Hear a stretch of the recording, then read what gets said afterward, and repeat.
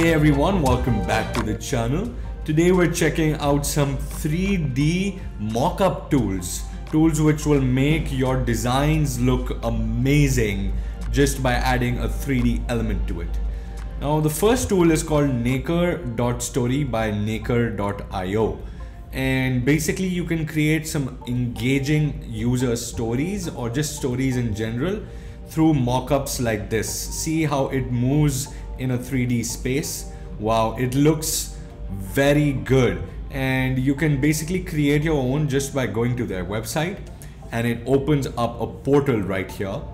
As you can see, the animations are basically slides, so they will go from one slide to the other slide like this, and these will basically animate between each other. And of course you can change a lot of things like orientation, scene brightness, blur, sky brightness, and much more.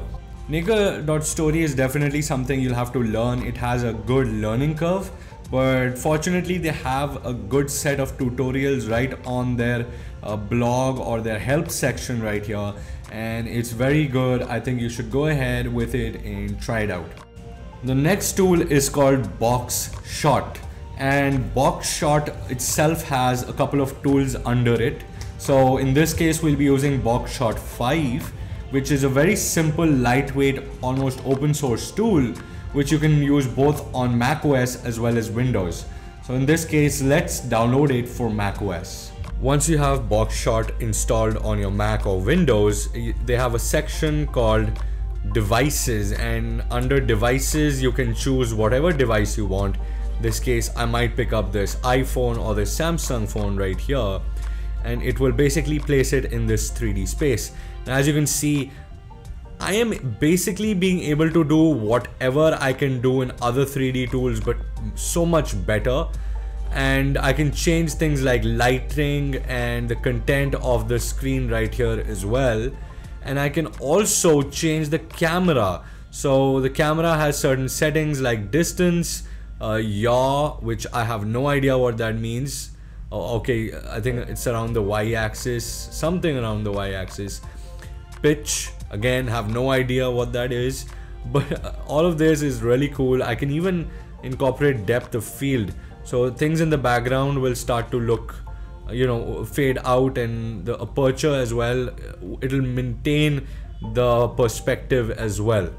And you can do so much more than just phones. If you're into packaging design or product design, there is absolutely every single kind of product is here. Everything from paper and spheres and books to things like embedded models and OmniLight, which I have no clue what that is. And some of these elements even have animations attached to it.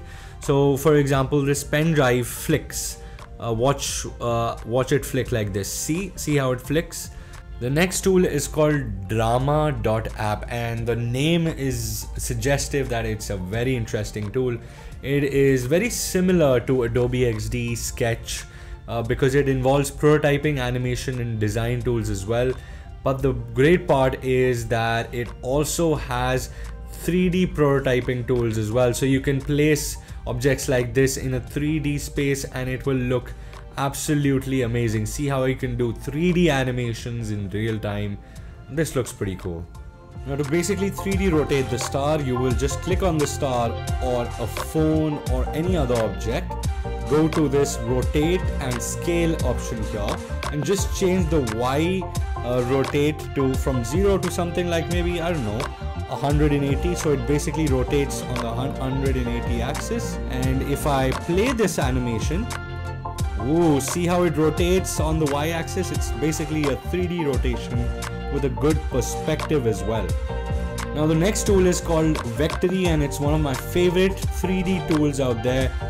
It's free of cost and it's actually all online. You don't need any software to download, and you can make such cool graphics in 3D inside Vectary. Once I've created a new project, I will get a library option on the top left here, and under the library option I can search for anything, and in this case it could be a laptop.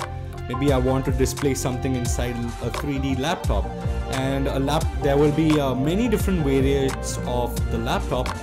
Maybe I need a simple MacBook looking laptop right here. I just click on it and it will display a basic laptop just like this here, and I can zoom in, I can edit it, I can place images inside it, and I can rotate it, I can bring it up, scale it up, rotate it on a 3D axis as well. Like I can go to render, and under render I will get various options like download an image in high quality PNG. I can export the image in different formats like JPEG and PNG. I can even embed this 3D model which will be interactable on my website, but by just clicking on generate after you go to this viewer option. So those were some amazing 3D mockup tools. If you like this video, then give this video a huge thumbs up. Also subscribe to the channel. It helps my channel grow. I post every Monday and Thursday, and I will see you next week with brand new content. See you next time. God bless.